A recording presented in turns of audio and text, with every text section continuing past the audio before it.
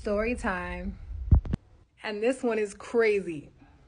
So y'all know that I had a home birth that turned into a hospital birth. But what you don't know is I was fine. I didn't have high blood pressure, low blood pressure, no infection, no fever, nothing. I was in perfect condition. My baby was fine, not in any distress, totally fine. I was transferred to hospital simply because I was taking too long.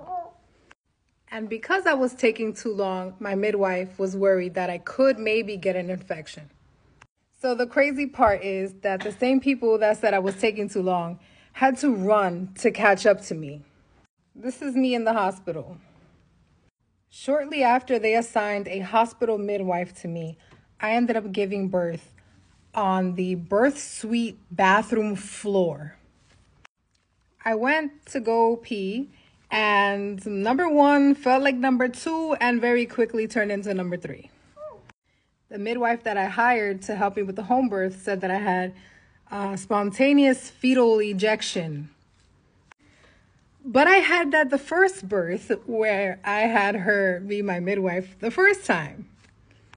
So I was bummed that I went to the hospital and had to deal with all their BS when I could have just stayed home.